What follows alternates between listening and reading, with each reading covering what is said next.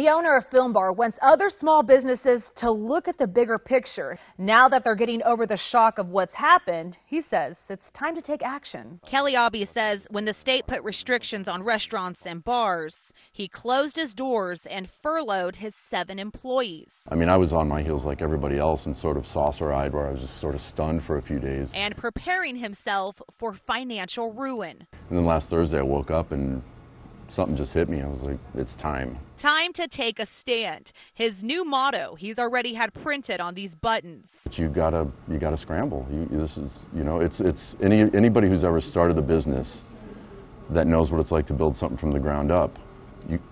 Time to do it all over again. He started sharing this positivity with other business owners like Dawn and Earl White at Fifth Avenue Cafe in Central Phoenix. We were sad. We were not our usual smiling self, and he came in to order a burrito to go and started just telling us all the things he was doing. His advice, start working with vendors now to defer payments.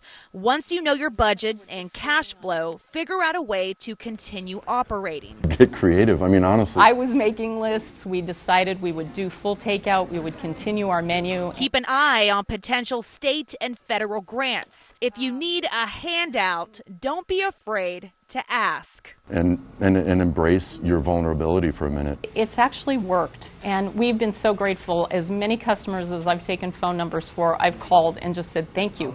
So one of the ways FilmBar is getting creative is by streaming the movies they normally show here online. You can go to their website for a full list. In downtown Phoenix, I'm Monica Garcia with Arizona's Family.